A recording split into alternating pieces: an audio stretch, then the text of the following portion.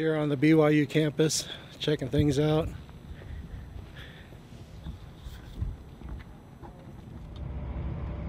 Ring the bells.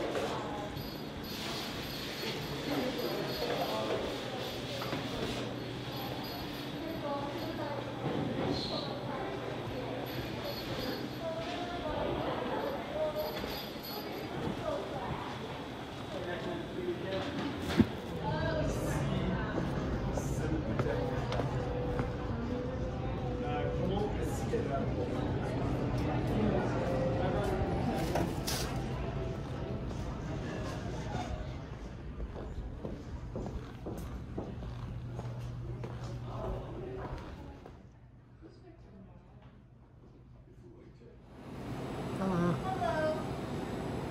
Just looking. Yeah, of course. Okay.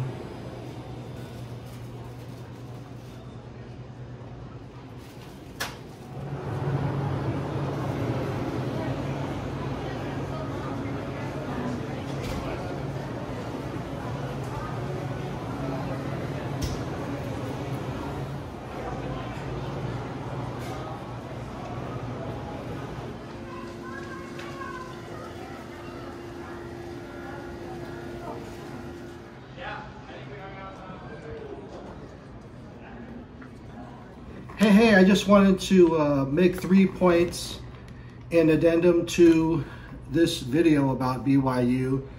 I picked up their housing guide and I saw some interesting things. There's one section here called Honor the Code, and in this it says BYU is unique among universities because of its honor code, which students are required to abide whether they live on or off campus. Much of the honor code is relevant to how students conduct themselves in their apartments. Students agree not to have alcohol or tobacco in their apartments. They also agree not to have members of the opposite sex over after midnight on weekdays or after 1:30 a.m. on weekends.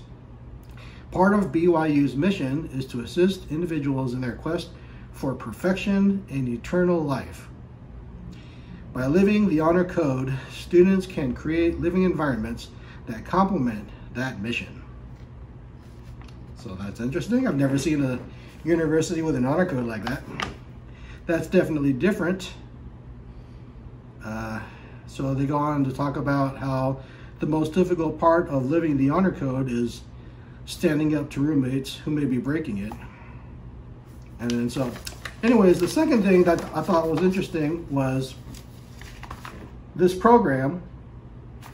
It is foreign language student housing. Now this is really interesting. Now what it is, residents pledge to use the house language.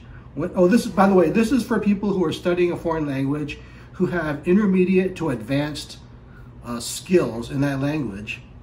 And what this is it's housing designed for these people, and they have a native speaker actually living in that house to help you develop your skills.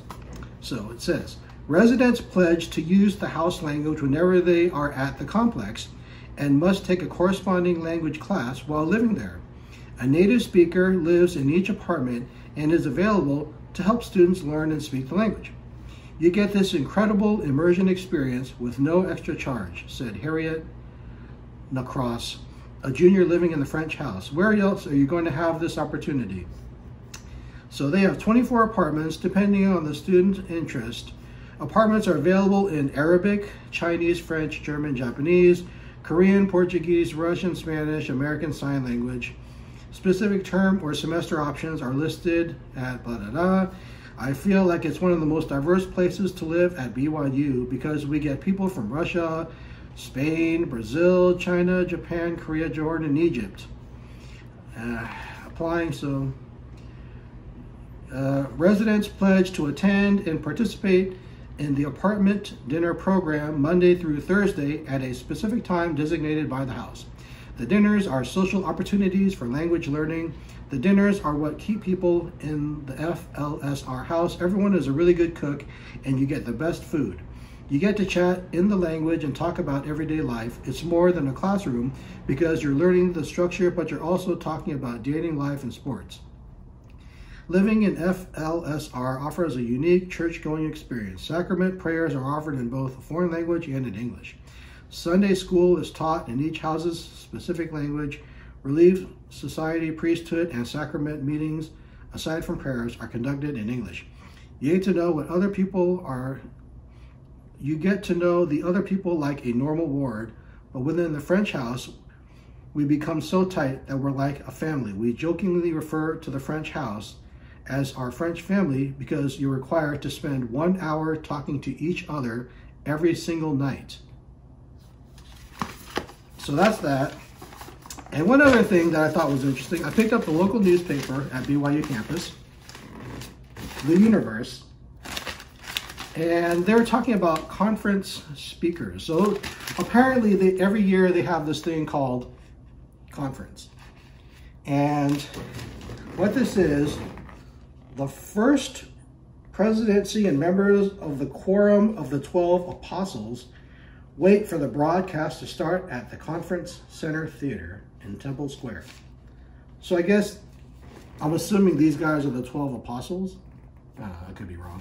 But anyways, it's a big deal, you know, if you're Mormon, and I guess people get really excited to listen to them.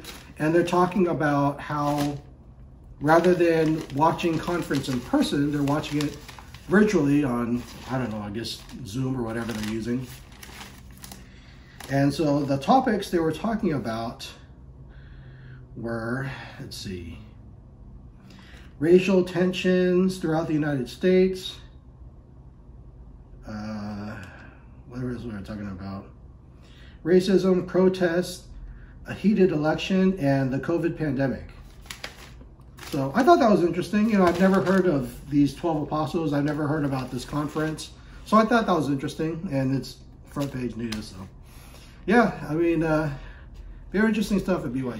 All right, folks, my battery is about to die. Sorry I had to add in some iPhone footage to complete this trip. But hopefully that'll give you an idea of BYU campus. That's it. See you in the next one.